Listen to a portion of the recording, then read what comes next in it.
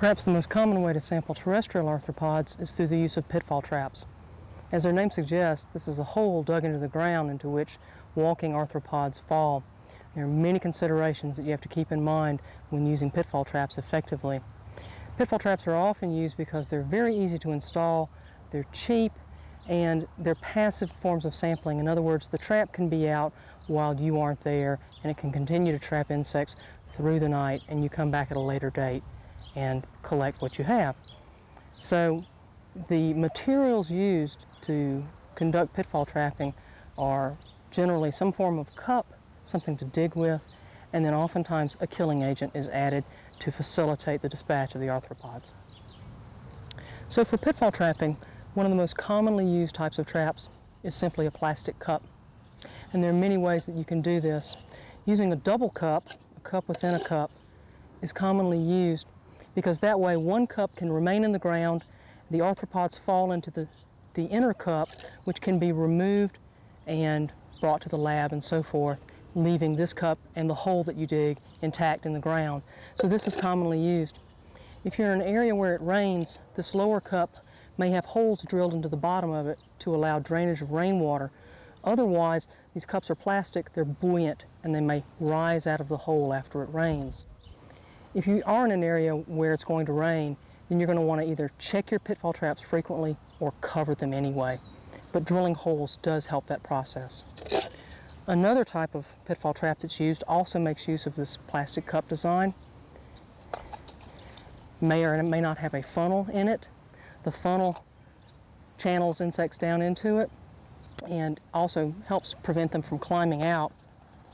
And then inside of this, there may be a smaller cup, collection cup, into which, hey, your arthropods fall. And again, holes drilled into the bottom for drainage. This remains in the ground, this goes back in after you've removed your arthropods. The final type of pitfall trap that's often used is a specimen cup with a screw-on lid. And in general, this entire trap is removed from the ground. So you place this in the ground, you come back and collect, you remove the entire trap, screw the lid on, and you're good to go. So to install a pitfall trap, you dig a hole into the ground and you place your cups into it. And digging the hole is actually not as straightforward as it may appear. You need to make certain that the lip of the cup is flush with the ground surface. In cases where the ground substrate is very hard, it can be quite difficult to dig the hole.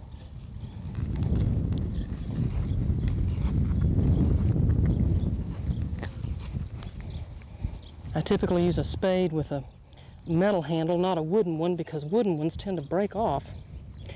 And if the ground is particularly hard, you might pour some water over it and let it soak in, and that will soften it up. Now you don't want to dig a very, very wide hole, and you don't want to dig a hole that's any deeper than the cups. You want it to fit very snugly. So now that the pitfall trap is open, an arthropod walking along the ground will fall into it. However, it may escape. And so to minimize escapes and maximize captures, you can use a killing agent. The choice of killing agent will affect the results that you obtain because certain chemicals used as killing agents attract certain arthropods and repulse others. Water may be used as a killing agent. Ethanol, alcohol may be used as a killing agent. But one of the most commonly used killing agents is antifreeze, either ethylene glycol or propylene glycol. It's usually diluted with water, either 75% antifreeze to 25% water or 50-50, because the antifreeze is somewhat viscous. And the choice of ethylene glycol and propylene glycol may have an impact if you have vertebrates in your area. Ethylene glycol is quite toxic to vertebrate wildlife, propylene glycol less so. And so if there's any chance of vertebrates coming along and maybe taking a drink out of your pitfall trap, you might want to use propylene glycol. But what you do is you simply pour a couple of centimeters worth into the bottom of your cup.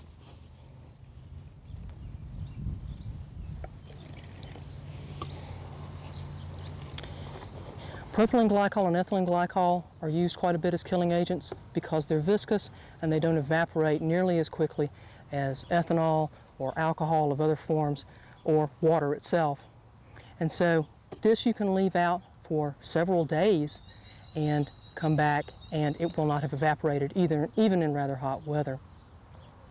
Normally with a pitfall trap, you set it and then you come back either overnight, 3 days later, 7 days later, and you collect the contents.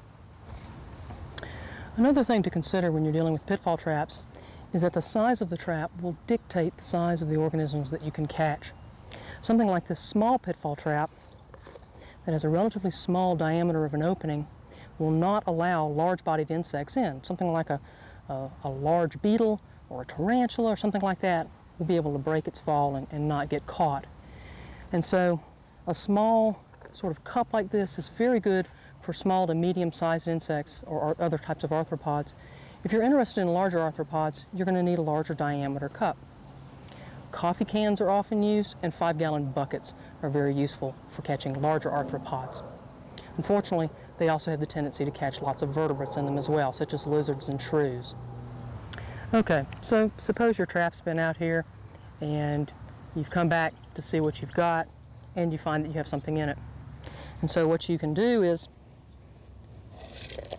remove it, remove the contents, pour it into a collecting vial with a screw top lid, such as a specimen cup, or you can simply use a vial of alcohol, ethanol, 75 or 95% ethanol, aqueous solution. Oops, that was good. Get out of there. Fish out your treasures. You might want to use a forceps for doing that. And here we have our artificial insect. Plop it in, label denoting where, when you captured it, and so forth. And this can be taken back to the lab for further investigation.